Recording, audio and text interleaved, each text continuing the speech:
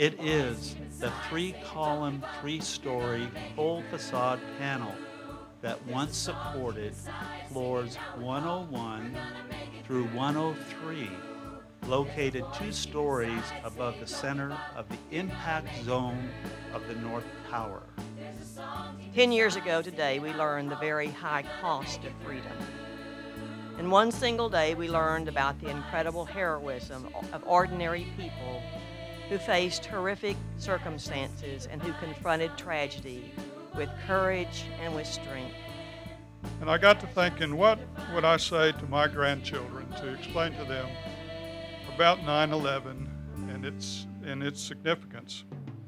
And as I did that, a couple words continued to wander through my mind. One of the words was remember. The other word was thanks. A better America emerged in those few months after 9/11, more determined about our mission, more connected to each other, more compassionate about others.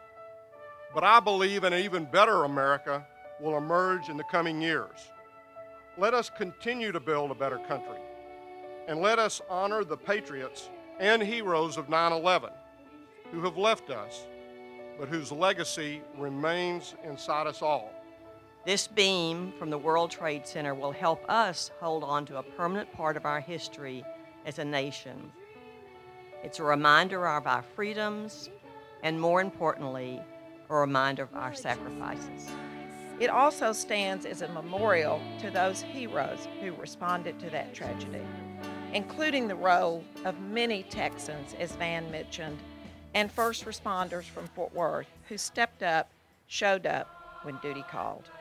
Countless first responders from our city, our region, and our state answered that call.